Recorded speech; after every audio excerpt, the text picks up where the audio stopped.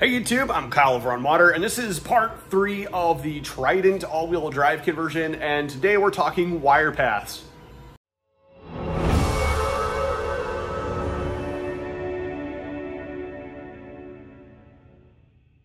Okay, it's gonna be okay. So wiring actually goes from here through the extrusion all the way down through Logan Fraser's mount and into the bay. Now this side works, that side works. There's plenty of clearance for the panel, which is really good.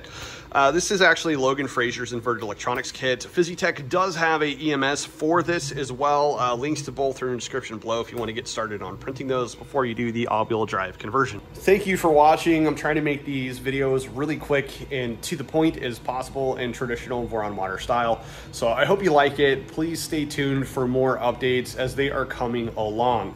I did make a mistake when ordering parts for this. I forgot belt. I kept telling myself, I have belt. I have 3 meters of belt.